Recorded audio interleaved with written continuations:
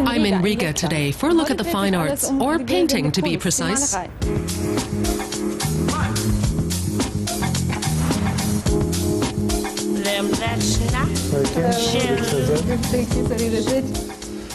This is Alexei Znaumovs, the director of the Latvian Academy of Art. He's going to take us on a guided tour of the Academy and show us what Latvia's young artists are working on.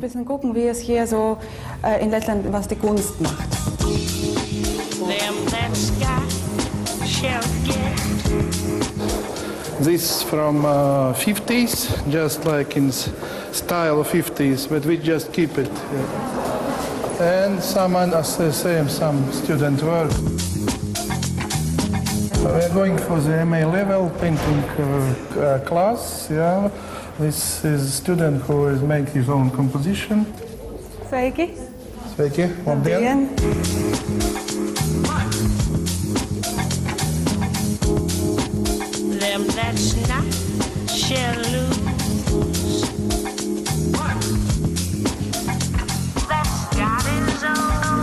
Now I'm going to talk to Laura Vatsmana. We have this basic, the classical, and then we move, and in composition we try different things. So experiment a lot. Yeah, a lot of experiments. Laura even went to art school in Spain. Yeah. Inspiration. I think it's the greatest possibility what you can have. Like we are now in European Union, we are able to go wherever we want. We have 600 students. We send around 40 students to European school. Students spend 3 months or 12 months in another country for exchange program. I think this is very, very important for the students in this age come to see another culture.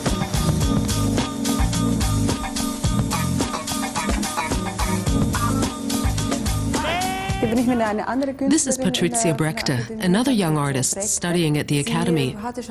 She's already had a lot of exhibitions. Have you sold many paintings? Yeah, of course. I sell my paintings out of Latvia, and I live for this. Yeah, I can paint and I can do what I want, and I can live for this. And also I sell pictures in Berlin, in Spain, and also in Stockholm.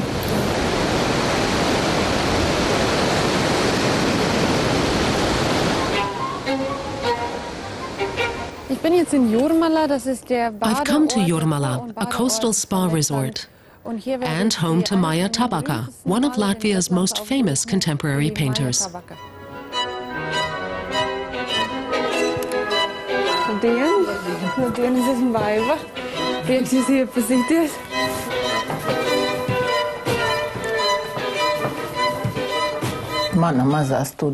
This is the little studio where I work.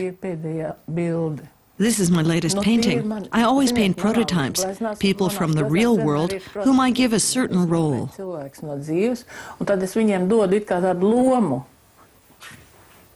Water is a recurring theme in her paintings. There are always elements of fantasy in my pictures. I always paint water in a surreal way.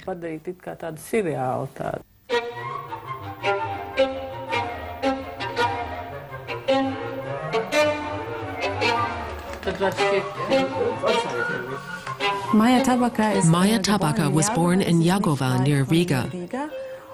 She's been painting since 1961, and she's now 68 years old.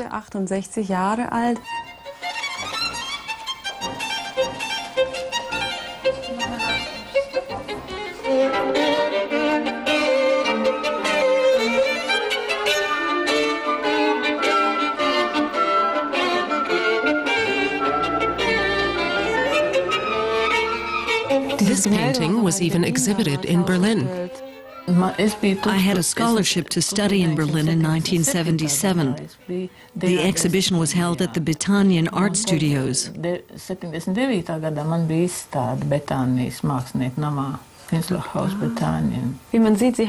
Your paintings have been exhibited all over the world, but where are they now? It makes me sad to think about the art trade in the 80s. There was no copyright protection, and nothing was put down in writing. My paintings were sold cheaply, and all I know is that a few are supposedly in private ownership in America.